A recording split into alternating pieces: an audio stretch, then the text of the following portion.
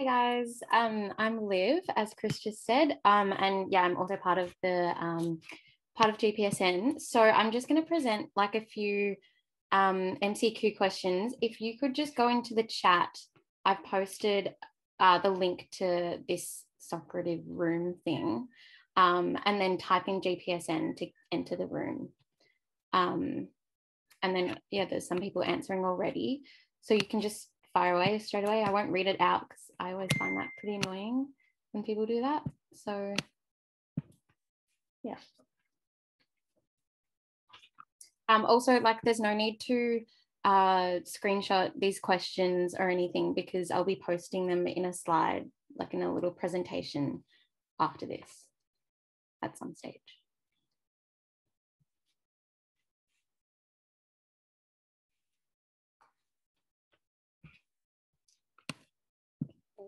I'll wait until we get to like 25.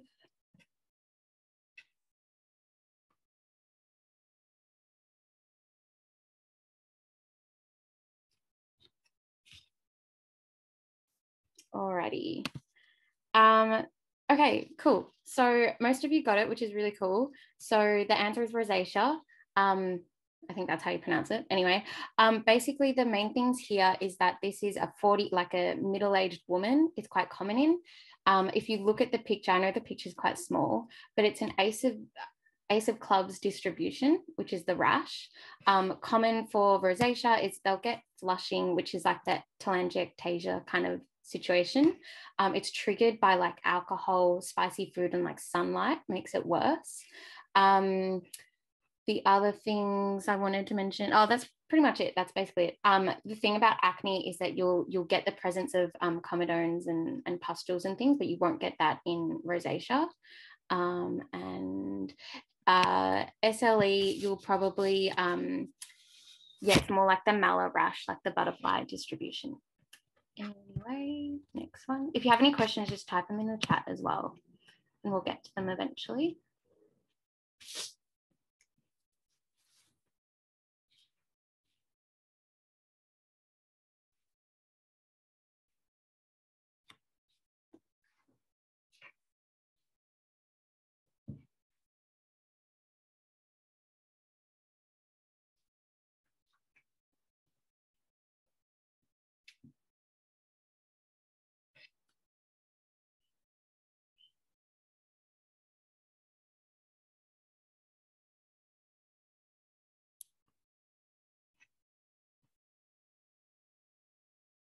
All right, so I think that's enough time. So we just kind of have to race through these. Awesome. So everyone's really good at this. Yeah, so it is D. I'm not going to try to pronounce that because I'll screw it up. But basically, the main things about this is that this lesion here is called the Herald patch. So with this condition, you start with, it's usually preceded by like a viral urti and that kind of thing. And then you'll get a Herald patch, which is like this lesion here, this oval lesion. And then later on, you'll get a generalized rash that develops over like a few days after the Herald patch. It's usually self-limiting, and it kind of, the Herald patch as well is also noted, like it's usually on the torso, so not on the arm or anything like that. That's basically it. Other things is that this one is like a yeast infection, and that's usually like like changes in the pigmentation. Tinea or ringworm, that's like the fungal infection, and it's red patches as well, but it usually has like a central clearing.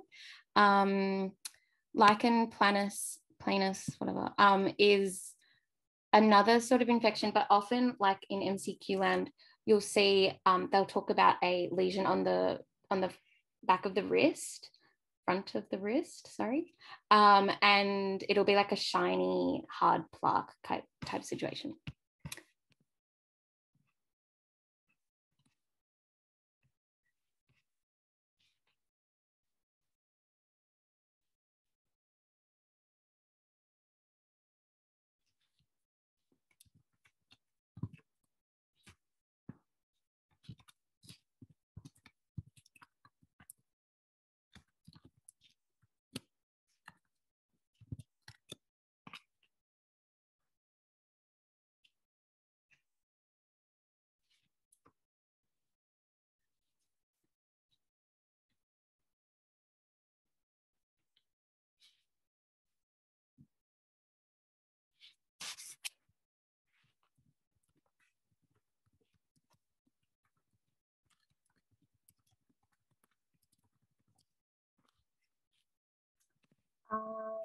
So let me do this. Cool. Awesome stuff again. So this is guttate psoriasis. So the main things about this is that it commonly happens in kids. I'm sure it can happen in adults as well, but basically it's triggered by usually like a streptococcal throat infection. And then you'll get an acute onset of this like generalized widespread rash, and it's usually small papules. Or plaques actually, and they present as like drop-like lesions, which is what this shows.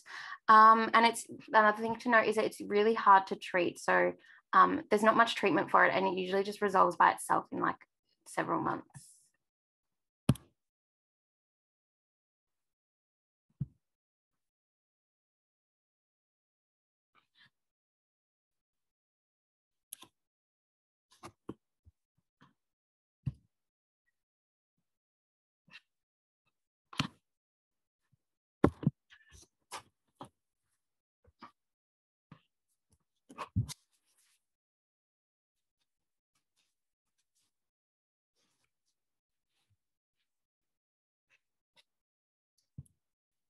Cool. So because we don't have time, I'm just going to go. So yeah, awesome. Yeah, these are the two that like it kind of get confused. So basically this is contact dermatitis, which is basically when you get exposed to like a chemical. Well, there's lots of different types. You can have chemical, you can have irritant. Like the chemical one, which is what we're going for here, because this person is a cleaner, so that's a risk factor. So you're thinking they're probably contacting like cleaning agents, which can trigger a contact dermatitis, and it'll be like the time frame will be in line with like how often they're contacting this irritant, and also that's the main thing. The treatment is like it'll commonly be on like your hands if you're using your hands, so it'll be like mainly where you're actually touching that chemical. The difference between like atopic dermatitis, so atopic dermatitis is eczema, and so it'll have a similar appearance, but the distribution will be different. So it's usually like a flexural surfaces, so like in your creases, like in your elbows and under your arms and that sort of thing. In babies, it can be a bit different, but yeah. Basically it.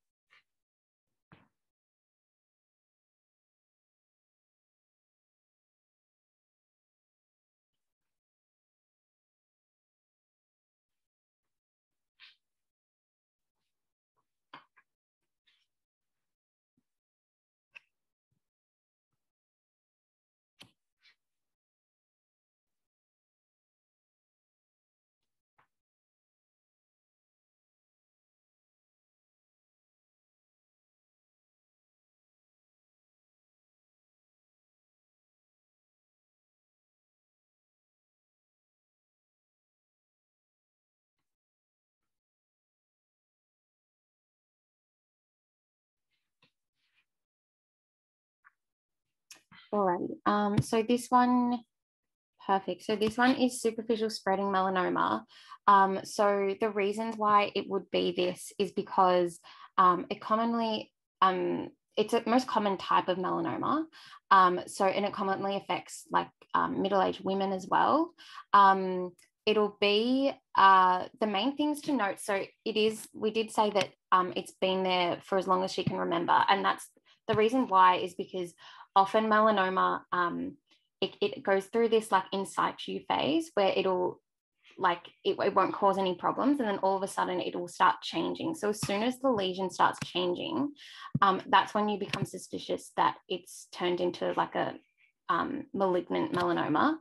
And other things to note is like the lesion, it's irregular, there's differences in color, it's been spreading superficially, like there's no nodules or anything like that, so it's not a nodular melanoma. And it's common in fair-skinned people as well, and tends to be in places like your legs, like your thighs or something, where there's a lot of sun exposure at one point. For example, if someone's like swimming or something like that. Lentigo maligna, I think that's the one where it's a precursor to melanoma. But yeah, that's basically it. Squamous cell, it won't be as pigmented. Yeah. Also, I'll have better explanations in the presentation I give you.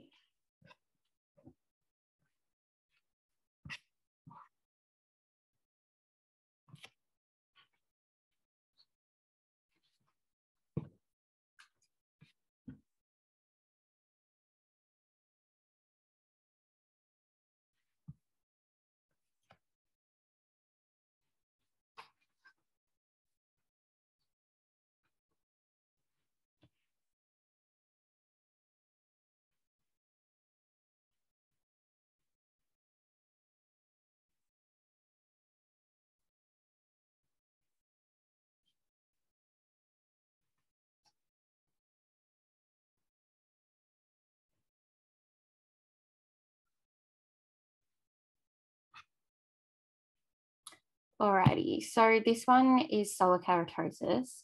So the reason is because, so this is like just sun damaged skin, and it's common in people who have been outside all the time. So we've said he's a retired dairy farmer, indicating he's been outside a lot in the sun. Yeah, he's got no other like significant risk factors for malignancy, and they're just really, really common in old people. And you'll see it all the time in general practice. Often they'll treat it with like chirotherapy or something like that. Basal cell carcinoma, yeah, I guess would, yeah, you'd just be, it kind of looks different as well, but I'll explain that later. Yeah.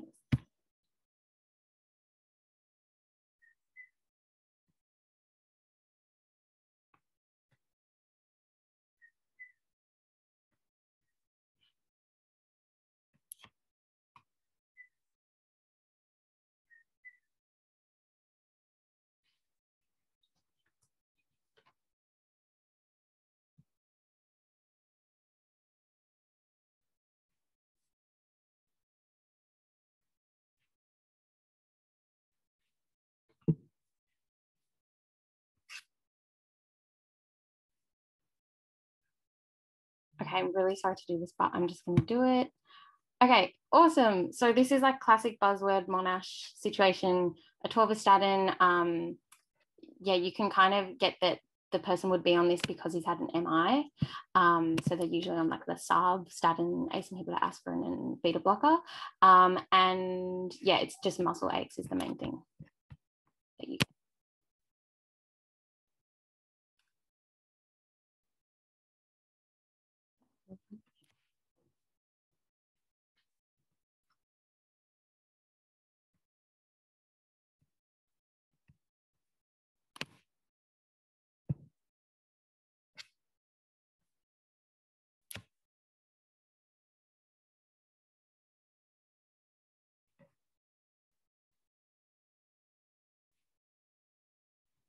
Yeah, this is a bit of a harder one.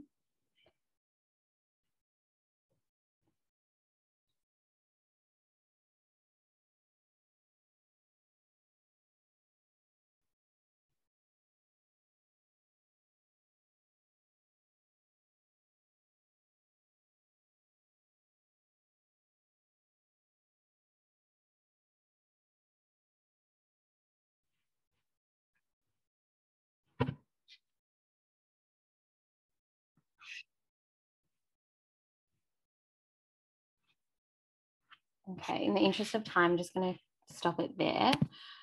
Okay, really good. So a lot of you got that. I'll just spend a bit more time explaining this one. So there were a lot of distractors in here, talking about pain and all like little appetite and things like that. But the main problem here is that this person has abdo pain and, well, the main thing is fecal incontinence.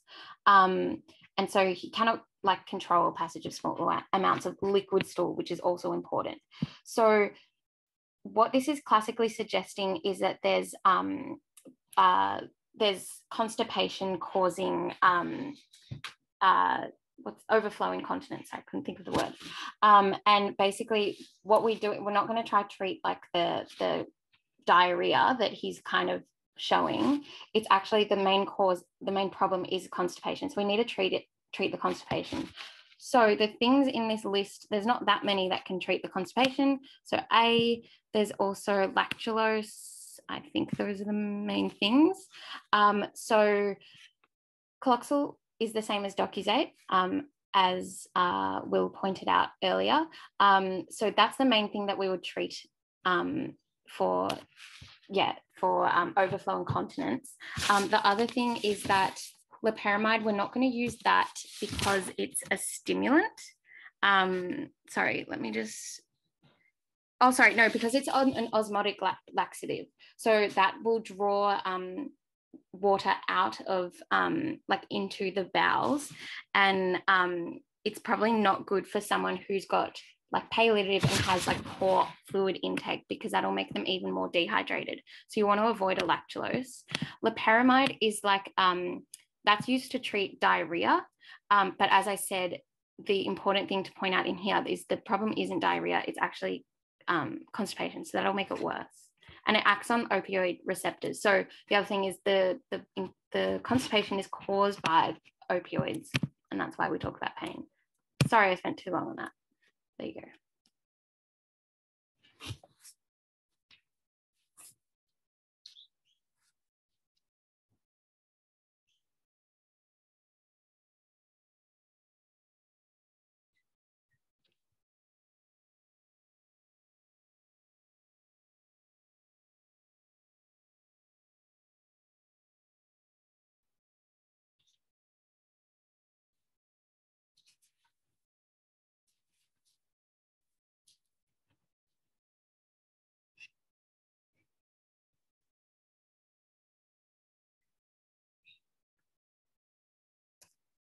Alrighty. Sorry guys, I feel really bad, but anyway. Okay, so this is hard. Basically, this is the problem here you've all recognized is the vomiting. But the point of this is that it's due to poor gastric emptying. And so the first line option is a prokinetic agent, which will be metoclopramide. The only time you wouldn't use metoclopramide is if you're thinking that this person has a mechanical bowel obstruction. And in that case, it's contraindicated because that'll stimulate the bowels to move. A prokinetic agent will cause stimulation, which if there's a bowel obstruction, it can lead to perforation. So that's why we're choosing metoclopramide. The reason we're choosing that is because there's no signs of obstruction. So he's still opening his bowels, so he's not constipated, and there's no abdominal distension. The other thing is between IV and oral, I guess the main thing here is that he has mainly nausea. He's only vomited once. So I think in all patients, you would always opt for the oral option rather than IV, because IV is like invasive or whatever. And oral, the risk is that he'll vomit it back up, but he's only had one episode of vomiting. So I think you're going to be fine.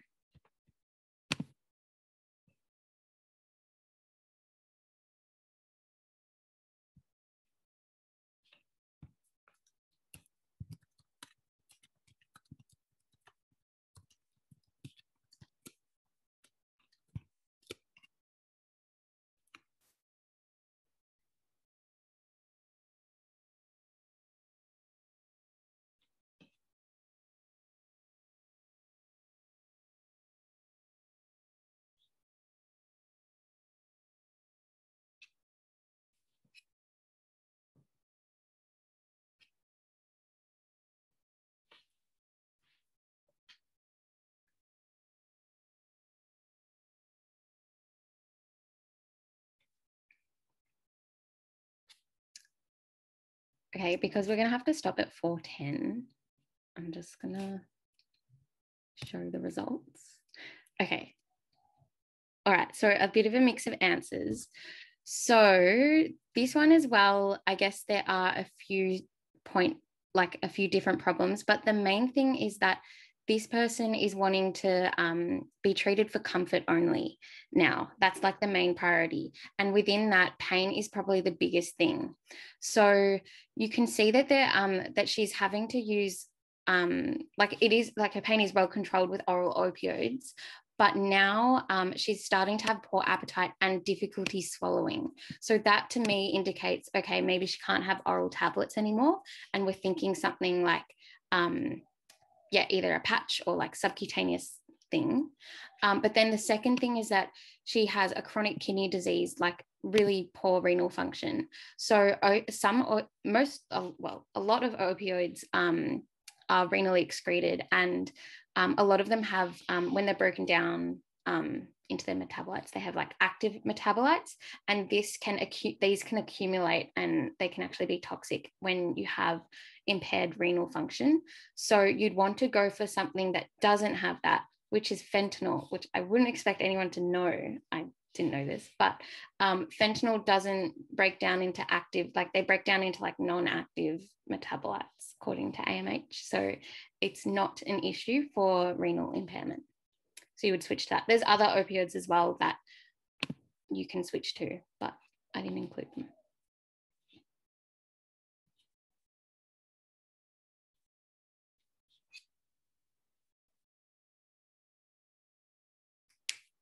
I don't think we had much teaching on this today, which might be good to go through then.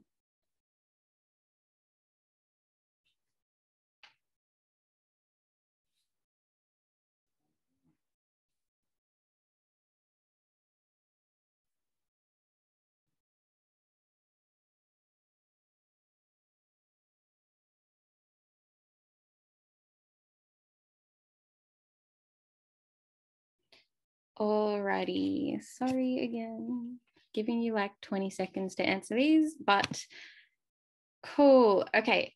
So this is chlamydia. Basically, the main things here is that she's got a clear, watery vaginal discharge and also dysuria. It is important to note that chlamydia is often, I think like 75% of women don't get any symptoms, but it is one of the most common notifiable STIs that's seen in Australia. So if ever in doubt, just go chlamydia.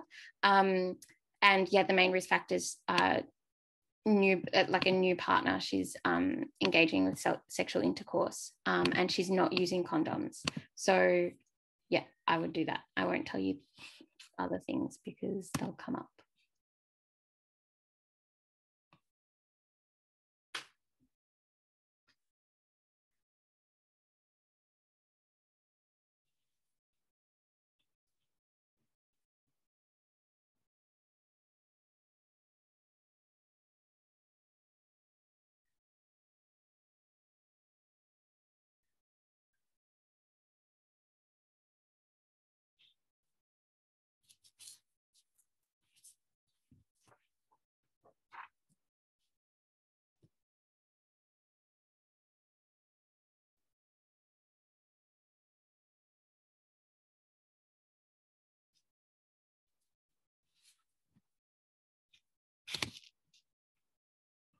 Oh, cool. Sorry, I didn't realize.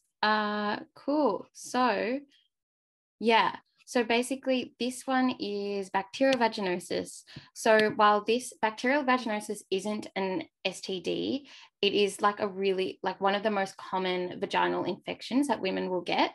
And a history of sexual intercourse is also a risk factor. But anyway, another risk factor that's pointing towards this is the fact that she's got an IUD. And yeah, so basically the main thing is it's a gray-white malodorous discharge, and that's classic. And then the other things is that, just to note, for diagnosis, and you'd probably get this in an MCQ as well, I didn't add it, but you have to meet 3 out of 4 criteria for the vaginal discharge, and that'll be like a positive whiff test. The pH is above 4.5, so it's quite acidic, and there'll be clue cells, and also you get the grey-white discharge. That's just what you remember. For candida infections, it'll be like a cottage cheese like consistency of the discharge. It's kind of like, yeah, that's just how they describe it.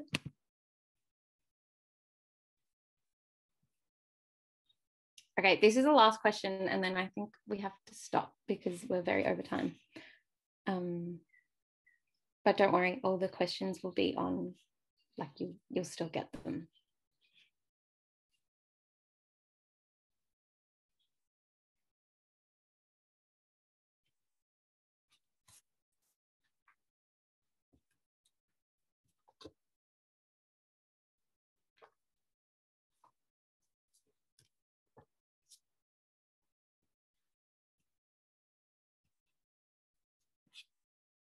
Okay, so this one, cool, good job.